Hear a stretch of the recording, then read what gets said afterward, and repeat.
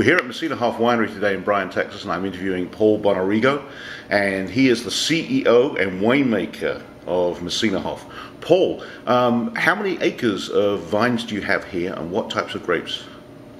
Here on the property, we have about 25 acres of Linois. We have a small planting of Blanc de Bois as well, but that will be next year once we finally get a crop from that portion.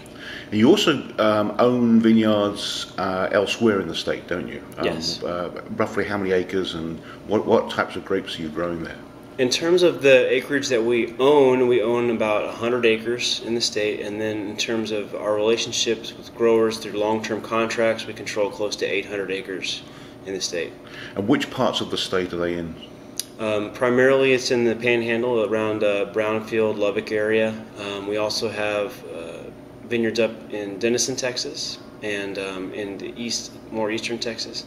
And actually there's been a lot of interest in the Gulf region to plant vineyards and get involved with Blanc de Bois and Linois. And what varieties are you growing in each of those areas? Well, in the high plains and in the hill country, we do a lot of classic varieties, Cabernet Sauvignon, Merlot.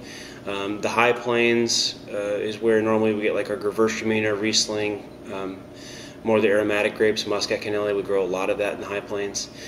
In Denison, we have our Cabernet Franc and Shiraz, a little bit of Cabernet Sauvignon, and we're going to be trying Riesling. Actually, should be coming next year from the Denison vineyard.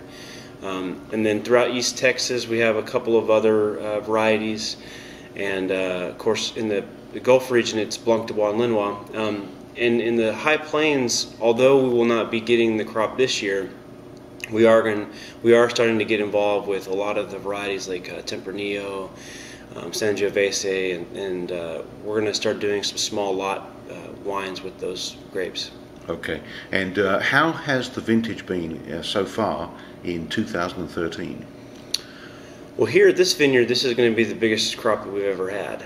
So we've been very blessed with that. We, of course, everybody knows about the late freezes that caused some issues throughout the state, but we were protected from that here. Most Gulf region vineyards didn't get hurt too bad by those freezes, but our vineyards in West Texas, we're going to experience a substantially reduced crop. Yeah, I've heard that from other growers as well out there. And the first wine of yours that I ever had was called Papa Paolo Port. I understand you still produce that. And tell me about how it's made and how it differs from port, say, from Portugal. Okay.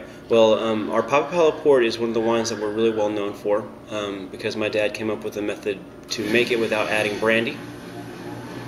So basically, through the natural sugar fermentation and the use of yeast that can survive in high alcohol environments, we're able to naturally ferment it to 18–20% alcohol. And what new wines do you have planned for this year or next year, sort of experiments that might be sort of in the skunk works at the moment? New wines, well... at least the ones that you can tell me about. Well, one of the things that we are going to be doing is with the large Linois crop that we're going to have this year, we're going to, of course, we've already ventured out. We've done the Sophia Marie Rosé with the Linois. We do a Sangria with the Linois. We do all of our poured products with Linois. But with the crop that we're going to have this year, we're going to be able to try a different style. We've done a dry style Linois before, and so we're going to probably try to do that again. And also we're going to be doing some proprietary blends so that we can really make maximal use of our Cabernet Franc crop because it's huge this year. Right. Our Cabernet Franc, just standalone, we have an excellent private reserve and a Paolo Cabernet Franc, and those sell very well. But in terms of market awareness, it's a variety that not a whole lot of people really understand what it is. In fact, a lot of times they think that you've mistaken it for Cabernet Sauvignon. So. Yeah, thanks a lot. Paul, I appreciate your time. Thanks very much. Thank you.